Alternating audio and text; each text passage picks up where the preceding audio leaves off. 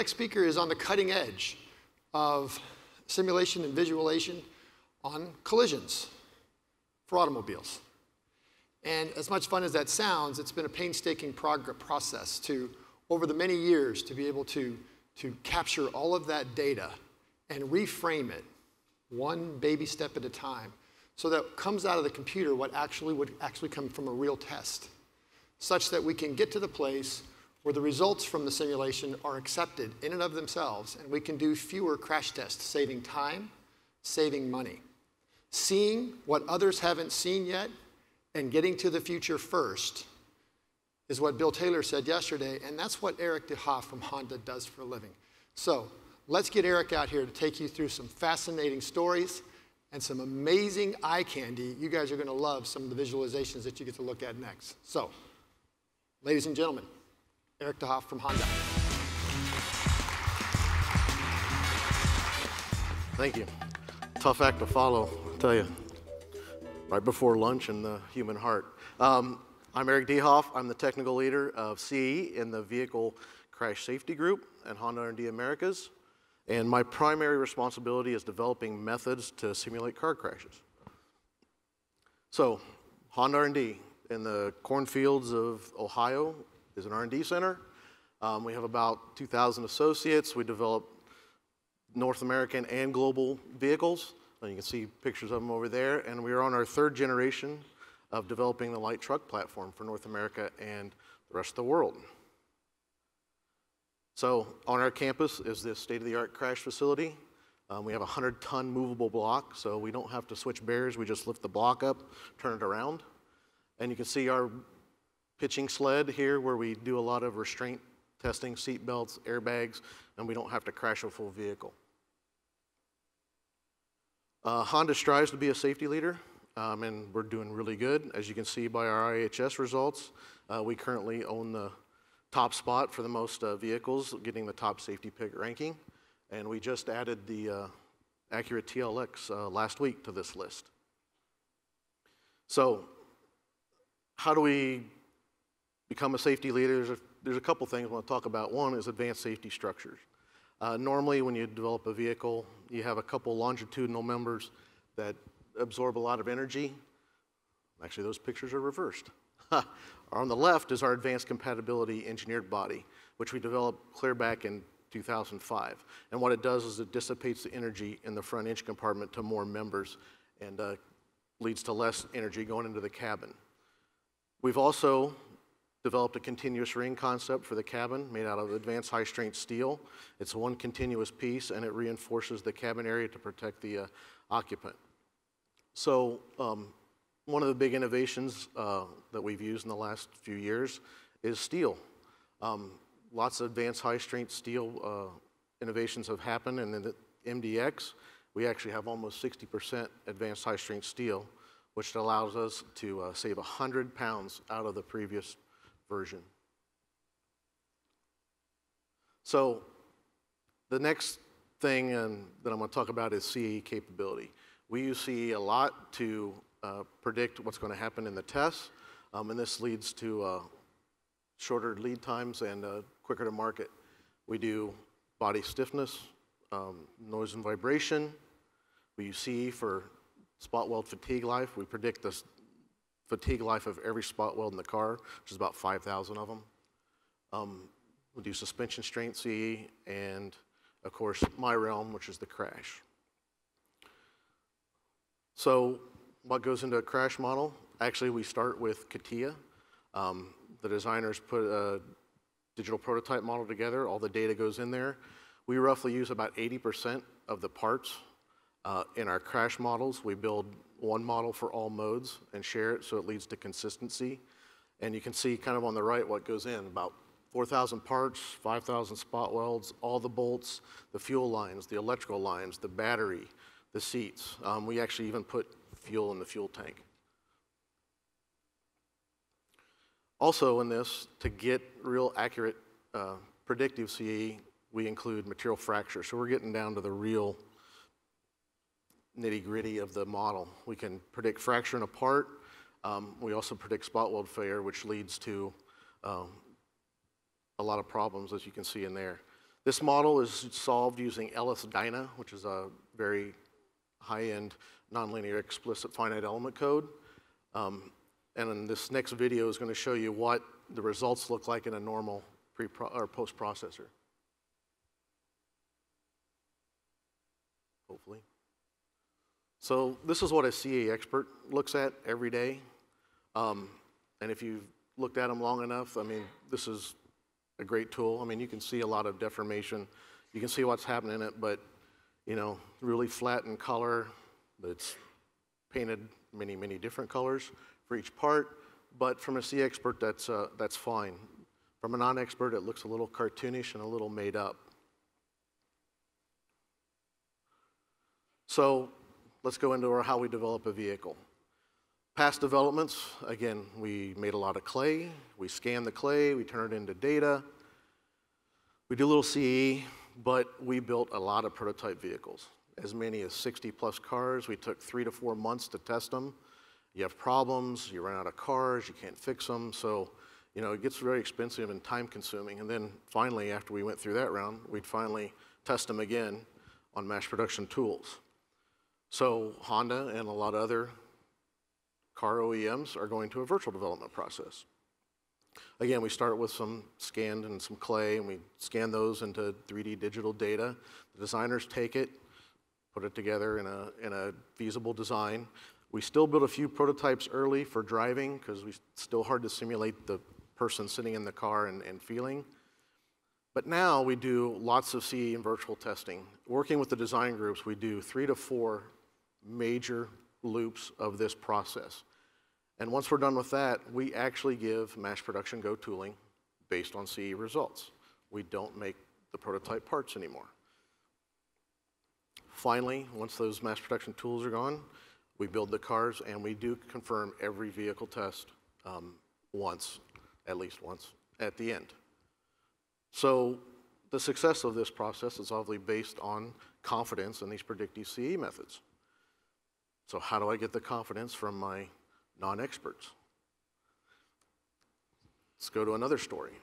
2014 MDX, small overlap test. It's a test that the IHS, Insurance Institute for Highway Safety, started about a year ago. It's to simulate either just barely clipping an oncoming car or driving off the road and hitting a pole, not in the middle of the car. So it's a 25% overlap at 40 miles per hour. And you can see on the bottom picture, it just barely misses the main structural members. So there's not a lot of structure out there to absorb energy. So it's a very violent test. We do measure occupant injury plus some structural ratings.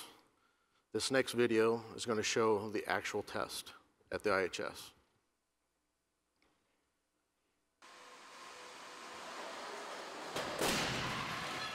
So as you can see, it's very violent. Not a lot of structure is held. You can see it peels back and hits the cabin. There's many views here. See the wheel shatter, the chassis shatters, and there's not a lot of structure out there to absorb all this energy. This one you can see what happens to the occupant inside the car. Airbags help protect. It's a little different mode with the occupant because he kind of goes at an angle with the offset. Here's a front view. So you can imagine that's pretty hard to simulate and get it done accurately, but we've actually done a pretty good job.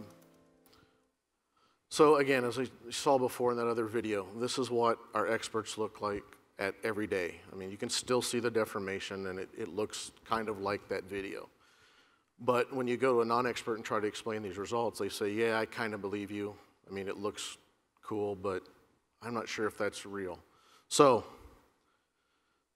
you know, my ultimate goal as a CAE engineer is to accurately predict what's going to happen in the physical world, but it'd be great if those results looked real when I show them to non-experts.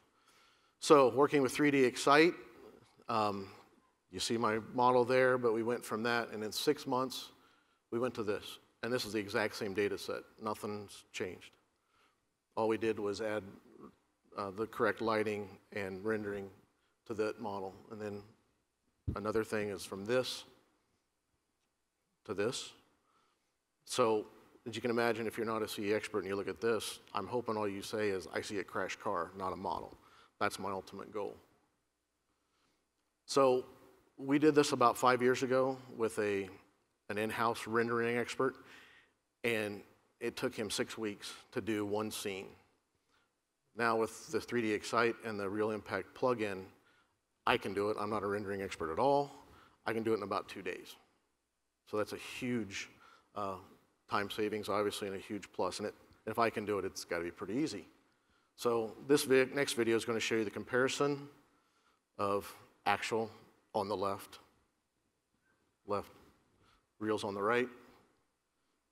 Sorry, reals on the left, actually, models on the right.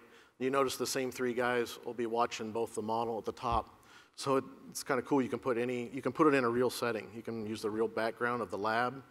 We'll use our test lab to put in the background when we run our models. So that's what it looks like. So, thank you. So again, it's not just making pretty pictures, it's an engineering tool. So we can actually, with the DELTAGEN software, we can hide parts, make them transparent, and really dig down as an engineering tool into the structure. So this next video will show you some of that, those options. So now you can take off the outside and you can see the major structural members, what happens when the wheel and the brake caliper and everything hit the door and how the door deforms.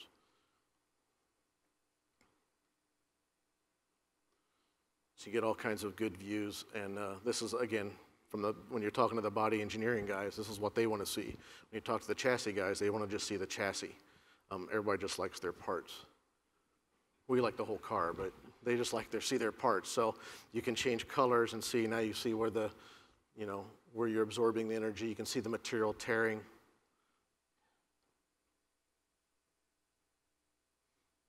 So really powerful tool to make views.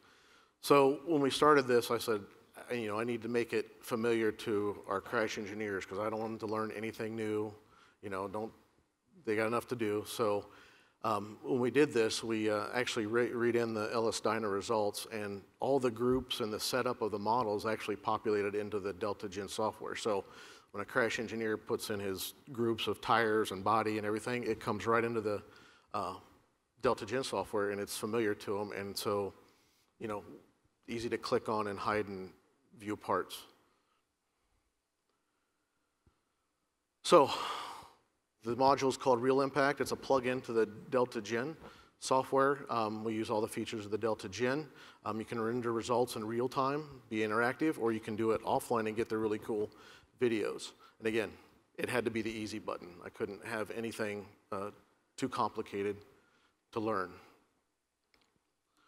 So some of the challenges from the DELTAGEN side was there's no real easy path from the LS-DYNA results to DELTAGEN.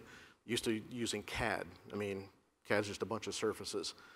Now with the crash model, it's not just a surface, the wheel's solid. And when it breaks, I don't want to see it hollow. It's actually solid. So now you got to work with all the surfaces and everything inside as it breaks. So that was a big challenge. The other big challenge was just the data size. Again, they're used to rendering one car sitting in space.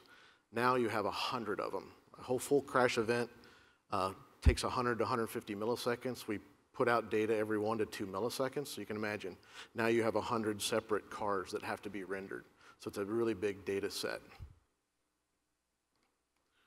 So going to show another video here of the real-time interactive part.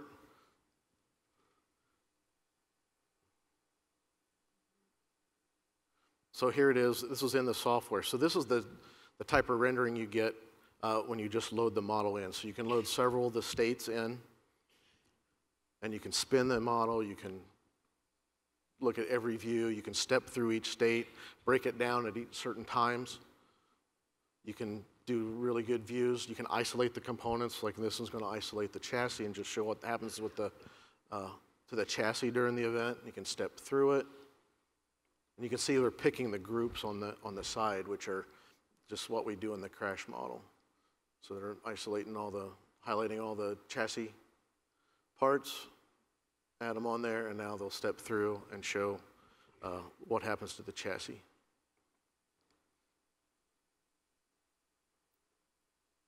See the wheel and everything break.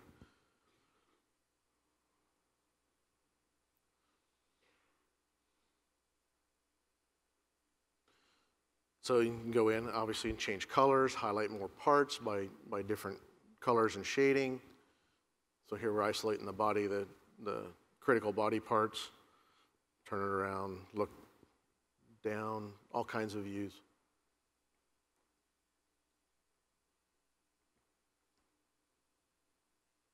So this is the real interactive part and the real good engineering. So we sit down with body designers. We can break down what their part does through the event. And if we need it to buckle later, we'll make some changes to that part and make it buckle later. You can do some exploded views. So a really powerful tool. So you can also do offline batch rendering to get the really nice videos.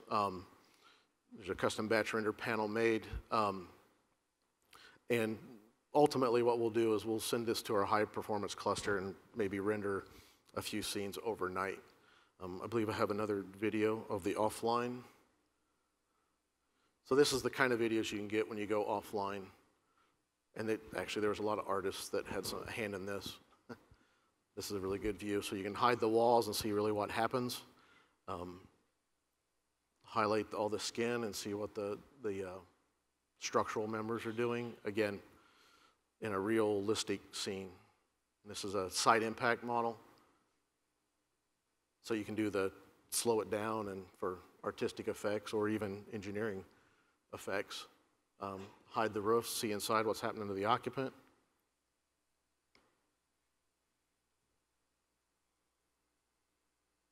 Up close views. So from an expert's point of view, you can see a lot more with this kind of rendering. So another great feature of this software is you can actually place onboard cameras. In other post-processors, you just kind of zoom in and try to track certain points. You just can't get a good view. But with this, you can actually put cameras in any location you want and track them.